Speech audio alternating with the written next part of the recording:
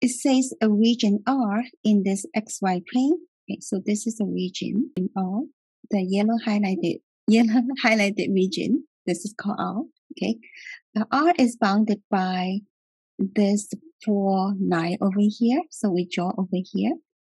Notice that this corresponds to the brown right here is this one over here. The purple is this one over here.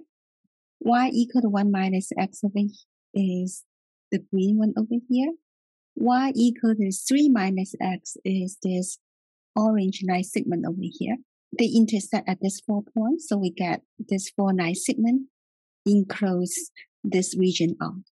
We're trying to find equations for transformation T that map a rectangular region S in the UV plane and then onto this region R in this XY plane. Each side of the S is going to be parallel to the U and V axis. So let's try to draw. I'm going to draw this UV over here. So right under this, I have this UV plane over here. So we try to find a region S, which is going to be a rectangular shape that is going to map to this R here on this XY plane. So let's find out what kind of transformation we can put over here.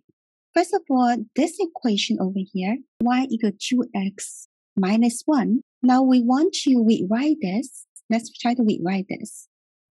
So we try to get a constant. The reason that it's a rectangular, right?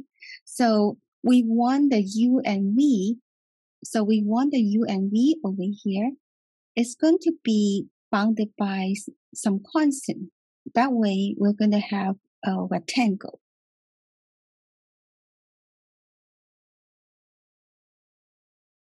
So we're trying to make some constant over here from this.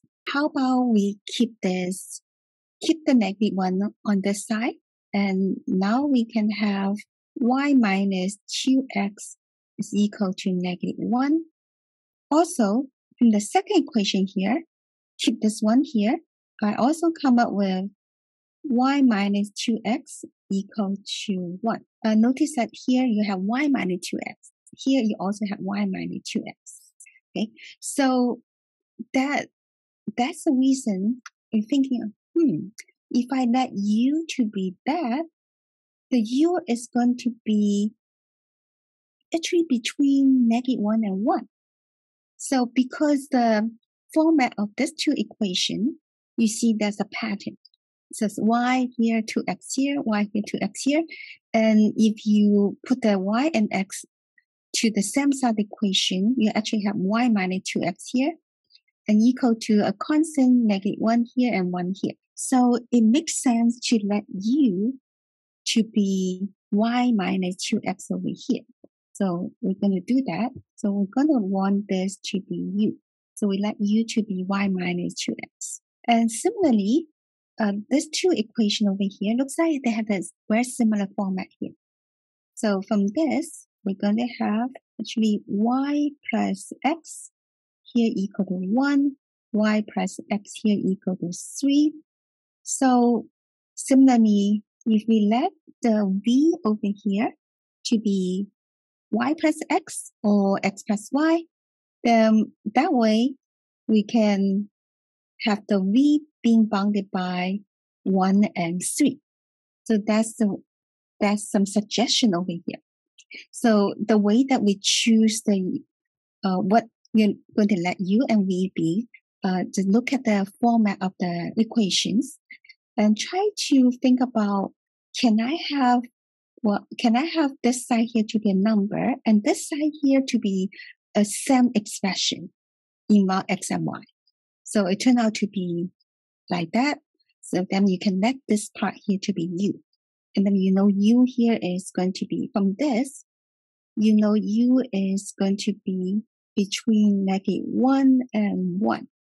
And then from this, if I let v to be this, I'm going to let v to be x plus y, then v is going to be between 1 and 3. So since boundary curves are mapped to boundary curve under transformation, so these two equations here is going to define a transformation that map this R into this S on this UV plane, because you see U and V are expressed in terms of X and Y. The transformation that we're looking for is the reverse of this transformation, because we try to map this S here to this region R. So if this is called the transformation T, this is the T inverse.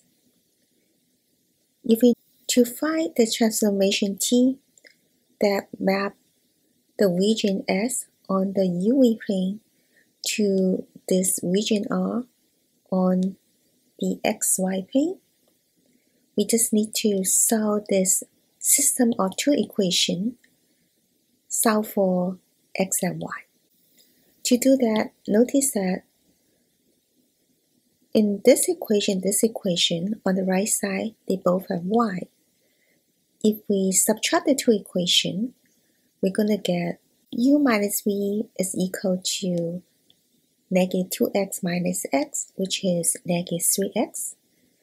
If we divide both sides by negative 3, we get x is V minus U over 3. From the second equation, we get y is V minus x, and substituting x equal to this, we get y equal to 2 over 3v plus u over 3. Another way to write this is y equal to 1/3 times this quantity u plus 2v. So we have solved this two equations for x and y and come up with this. So the transformation that map S region to this region R is x equal to 1/3 times the quantity v minus u, and y is equal to 1/3 times the quantity u plus 2v. This is one possible transformation that map this region S on the UV plane to this region R in the XY plane. Notice that there are many transformations that can map this S to this R.